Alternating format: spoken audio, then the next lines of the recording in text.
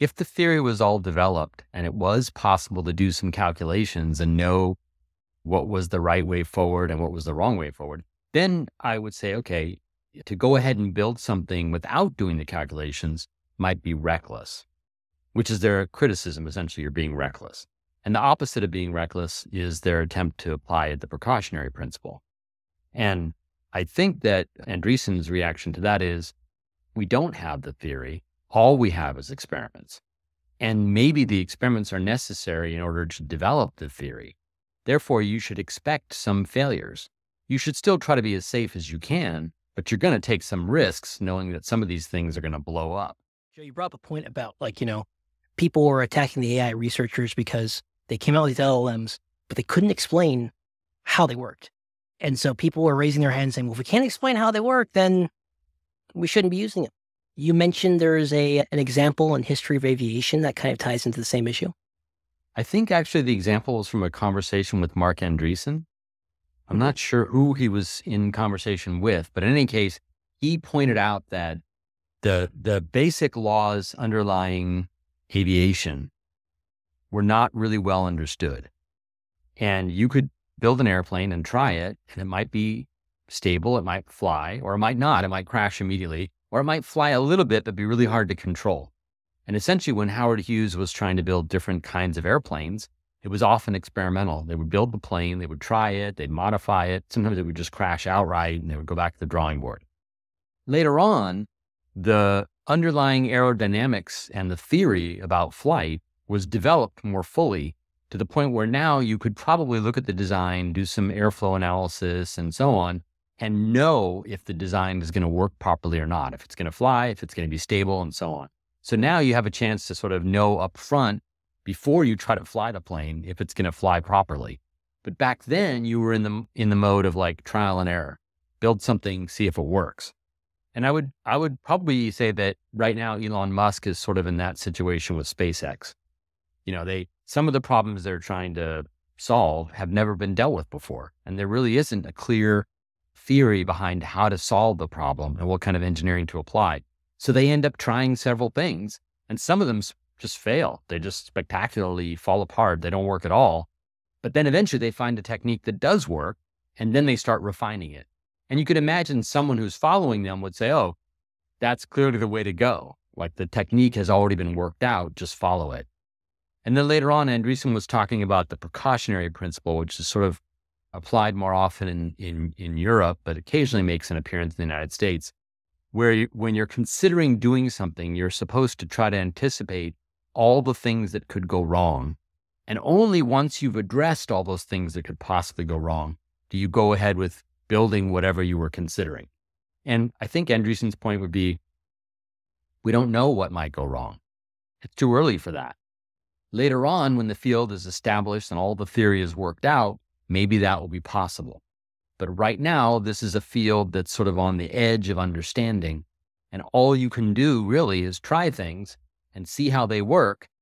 And then, don't do things that don't work and keep pursuing things that do work until you figure out the whole solution to your problem.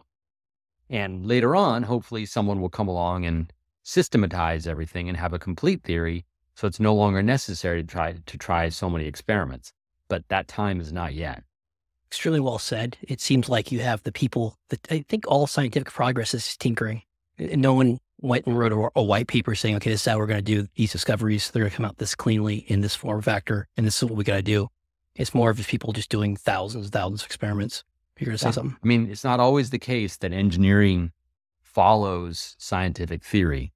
It's more often that you try a lot of things, engineering, and then the scientific theory is developed as a result. Exactly. I think it was there was the Persian Empire or something. There's like the Hammurabi codes or something.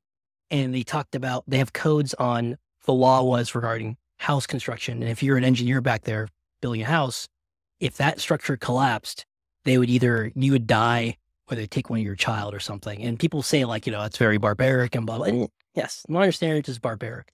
But what they're really getting at to is, if you are going to put someone else's family into this structure, you make sure this thing is built to the level that your own family would depend upon it. And this thing is reliable because we don't have engineering, we don't have physics, we don't know material strength or whatnot. All we depend upon is your experience in building these buildings. So I find that we want to know that you have skin in the game. exactly, that's so well said. I look at these people who are tinkering and pushing science forward or pushing aviation forward or pushing space flight forward. They're the ones building the path. And of course, the path's going to have twists and turns, and the path is not going to be evenly graded or somewhere, but it's a path from our current wilderness that we're in into a brighter future. And then later on, what you do is you have the business historians come in, or you get the researchers come in, and then they do the nice paving of the road, the leveling it off. And some people think that the paving of the road and leveling it off was the most important aspect, but they're like, no, it was the person who built the path in the first place to tell us like where to go.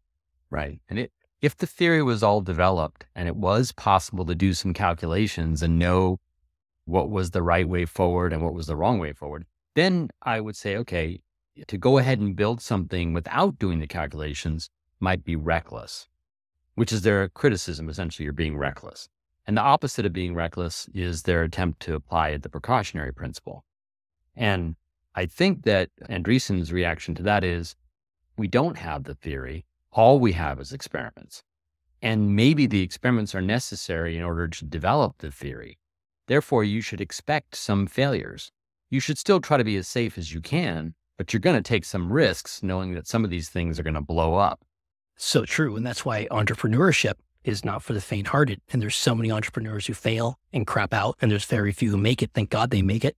And that's why you see these large companies not tinkering with these ideas, because they just can't have a PR disaster. They can't have something fail. They have to look good. What if the government is against what they're doing? What if their customers don't like it? So thank God we have people who are willing to take these risks at some level just to advance what we're doing. Yep. Gotcha. All right. Well, for you who are watching, love to hear what you think about this. Put in the comment section below. And don't forget to like, subscribe, sub, share, Patreon, whatever you can do. Tattoo Joe and I's face on your back or something cool. Best one we'll put on camera. Okay. All right. Talk to you later. Bye. Peace.